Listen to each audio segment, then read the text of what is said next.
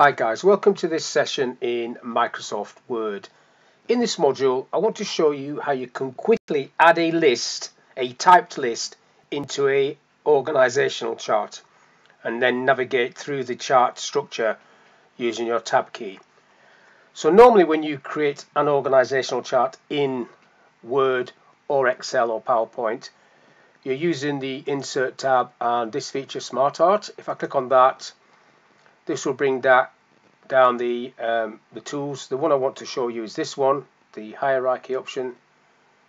Click OK to that and it will drop the hierarchy on. Now normally you just start typing away, so Steve, and then I don't want that one there, so I'll just delete that one off. So then you're typing in there Paul. Now you can't tab from these boxes, but what you can do, if I just undo that tab, if you press escape and then you can tab, then Dave, so escape and tab, and then Paul again.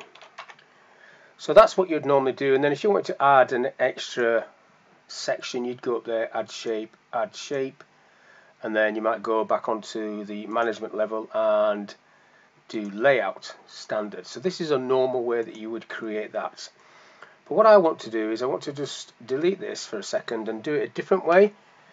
And I want to just basically copy and paste this list in to that diagram area and then navigate the people down the trees that they should be in.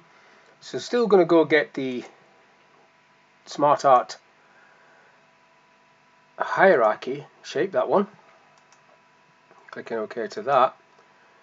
So it drops in, but this time I'm going to delete all of this stuff in here, so I'm just left with one big box.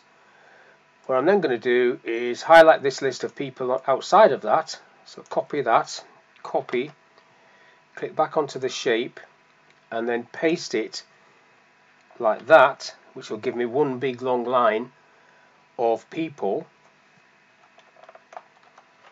Now to create the structure, basically whoever's in charge, so say Bob is in charge of Carol. If I click next to Carol, press my tab key, you can see how that goes like that. He becomes part of her manager, if you like.